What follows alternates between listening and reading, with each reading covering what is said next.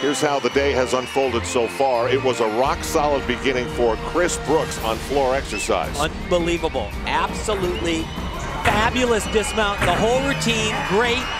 He was the leader after round one.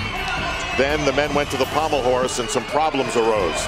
Right here, oh, the hand just slips off. And that was about 1.5 points that he just threw away. Then Daniel Keatings from Great Britain, trying to get himself ready for the pressure he'll feel in 2 years when he competes in his home country. And the Brits expecting great things from Daniel, but not today. Another slip. Then Jonathan Horton flexed his powerful muscles on the still rings and nailed the landing to grab the lead. Explanation point.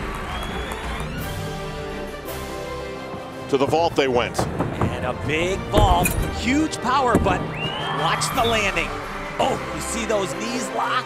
He said it felt horrible, and yes, it hurt.